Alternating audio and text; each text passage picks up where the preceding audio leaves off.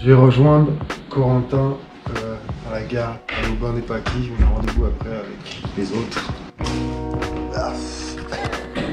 Et je vais filmer ça comme ça pour essayer de me forcer d'une part à parler intelligiblement devant la caméra et d'autre part à donner de l'importance aux petites choses de la vie. Mon nouveau vélo. Aux choses simples, aux choses quotidiennes, à la vie de tous les jours, à laquelle j'ai envie de donner de la place.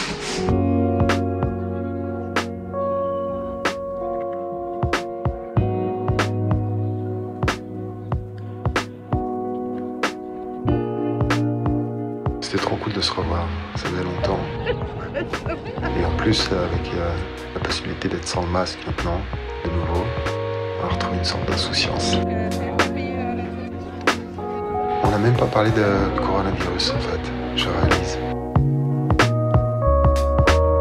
Ça va être une des premières longues soirées depuis très longtemps où on n'a pas parlé de ça. Ça fait du bien.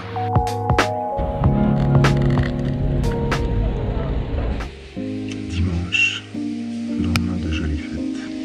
C'est cool. Je viens d'écrire donc Café du Marché et je parle dans mon post que je fais de la thérapie. Et c'est un truc qui commence à émerger quand je parle de moi à des gens. Je m'apercevais même pas que c'était un peu secret avant. Et je sens que c'est une prise de risque à chaque fois, mais en même temps, c'est tellement important dans ma vie. Pourquoi le cacher?